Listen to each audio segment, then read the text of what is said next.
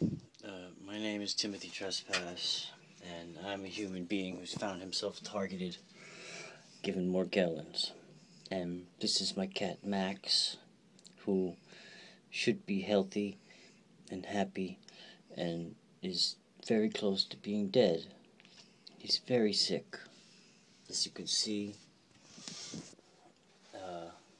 Poor Maxie here is bloated beyond bloated, and his little feet are barely able to hold him up any longer. He can barely walk. He can barely breathe. Yeah. He can barely purr. Oh, and he can't really go to the bathroom anymore because he just pooped all over himself. Some kind of really nasty yellow, diarrhea. Yes, honey, I washed the diarrhea off. You can see he's really, really fucked up. His spine is sticking out. Oh, there he is. He wants to get out of here. Yes, he's like, get me out of this freaking tub. I'm very unhappy and I'm very wet.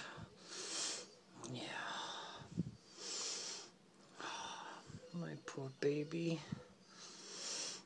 And what really scares me, beyond the fact of watching Max suffer so much horribly, and he's very brave, he's very stoic, and he doesn't complain much even though he's going through hell, is that this is gonna happen to me next. I know it, because it's already happening.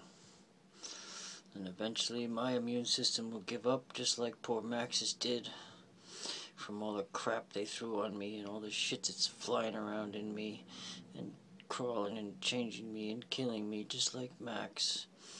He's got leukemia, so they say. Okay, honey, alright, I'm gonna dry you off now. Okay? I'm gonna dry you off. Shh, okay. Alright. Yeah, he's getting a little disturbed now. Alright, honey. Okay, we're gonna get you out of here soon. I'm gonna dry you off. Yes, then you're gonna be much happier, okay? Anyway, that's Max. He's barely able to do anything. You going to the bathroom again? Are you okay? Okay. And I don't have the money to take him to a vet who's going to tell me that he should be put to sleep. And I don't have the money to put him to sleep. And dear God, why? Why are they killing us and our pets?